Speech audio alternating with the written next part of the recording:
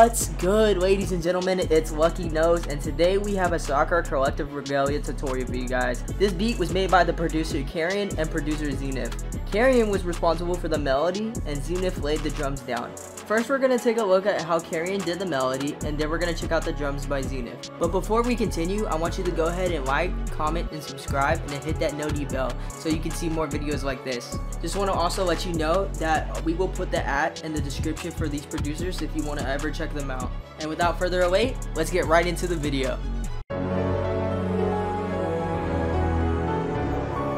Regalia chords are pretty simple. All you really have to do for Regalia chords is to try to make them sound like heroic and grand.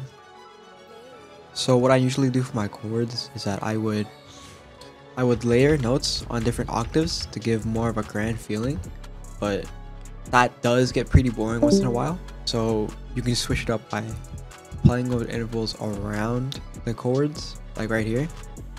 This gives like more of a tense and like stressful feeling, but sometimes it doesn't always sound good, so you want to play with different notes around the intervals, like right here, or right here, or right here are my favorite to play with.